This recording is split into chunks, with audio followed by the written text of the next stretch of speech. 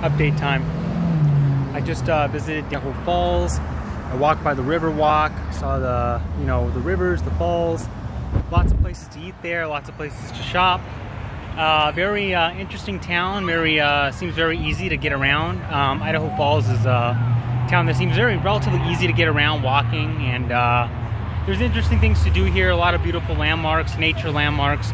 I just got out of the Friendship Garden. I was also just over by the river walk, saw the falls that it's famous for, which is not really that big, but it's natural. These are natural falls.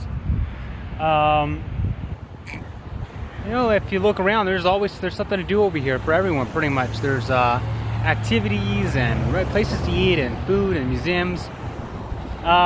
So down there is downtown Idaho Falls. I was just over there. Of course, walking back over there would make the video too long. We're gonna see if we can see the falls from the bridge. Over there is the Friendship Garden. Temperatures are around like 80-something degrees. People are actually in the water enjoying it. It's just a beautiful day. And down here, you're gonna see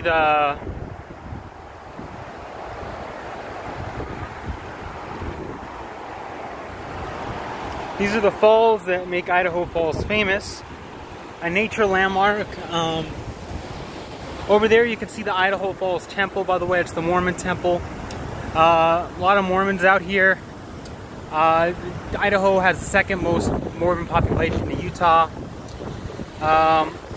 Here's the falls that make Idaho Falls famous. And it's just a pretty sight, very beautiful place, and just very nice landmark.